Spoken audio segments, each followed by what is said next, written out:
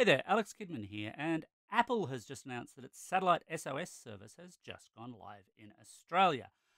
But I'm going to put the brakes on here and just make something really, really clear. This is a Satellite SOS emergency service. It's not a toy, it's not a game, it's not something you should muck around with for fun or try and use for pranking. No, just don't. It's there to help people in emergencies. It's there to help save lives. It's a really good, interesting technology. It's really interesting to see how it works, but it's not there for fun. I should also point out everything you're going to see here was done under controlled conditions before Satellite SOS had launched in Australia. So none of what you're seeing is going through to people who are going to send out ambulances or anything like that. The response is not going to be there. This was simply to show how it works in real time. And I think that's also useful and instructive because this is not an entirely quick system. And if you do find yourself using it, and hopefully you never will, you do have to keep that in mind. So for the sake of argument, let's say that I've gone out hiking with a group of my friends, but we've become horribly, horribly lost and there's no mobile signal at all. What are we going to do? Well, the first thing that you would try to do, or should try to do in Australia, is call 000, and that's actually how you use this service. And it will try, as you can see here, will try to actually make that call happen. Now, there is no mobile signal where I am. It is not going to happen. That little satellite icon shows there's nothing, not even an SOS. Because there's no connection, you get the emergency text via satellite button coming up. And that's when you can fire that into view.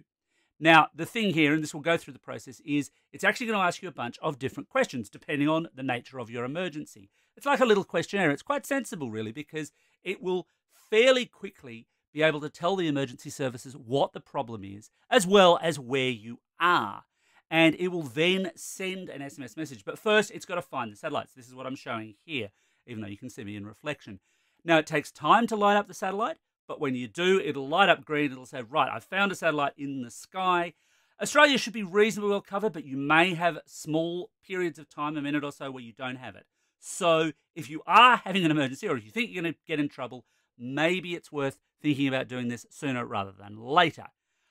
But having filled out my information, I can then say, right, these are the problems, this is what's going on. Again, simulated. I'm not actually in an emergency in this case, but if I was, this is exactly what it would look like. And you can then go from there and get yourself rescued as well. Something I skipped over in that quick description was as well, you can also choose to send to emergency contacts. And that's important because it lets you then let family members, loved one, whoever you actually determine, I think it's up to 10 people, know that something's going on. They'll also see the nature of the emergency as well, which is quite comforting, I think.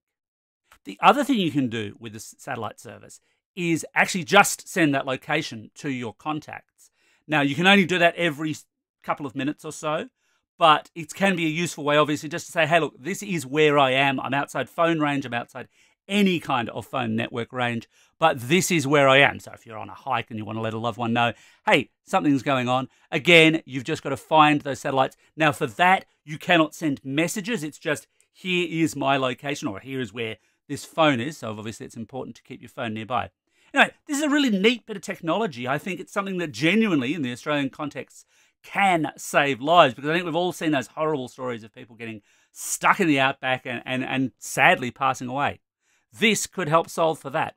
Anyway, that's my quick run through of the Satellite SOS service. You need an Apple iPhone 14 or better, which is basically at the moment of recording this, a 14 Plus or 14 Pro Max, in order to use it, updated to the latest iOS. Otherwise, the service is there and free for at least 2 years. Apple hasn't actually said what it's going to do costs-wise after that 2-year period is up, though. Anyway, thanks for watching. That's all I've got. And don't forget to hit like and subscribe.